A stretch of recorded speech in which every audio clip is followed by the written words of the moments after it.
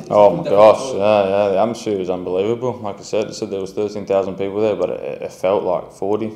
Like, it was so good for the fans to be on our side, and having that much energy around the stadium really gave the boys a lift. And like I said, if we can get that week in, week out, even for league games as well, it's just going to boost us even more. So it was a very, very great atmosphere, and fair play to their away fans as well. Really set the atmosphere as well. And look, we're very keen to go to Switzerland for that second leg, and obviously in more recent times the Motherwell away game.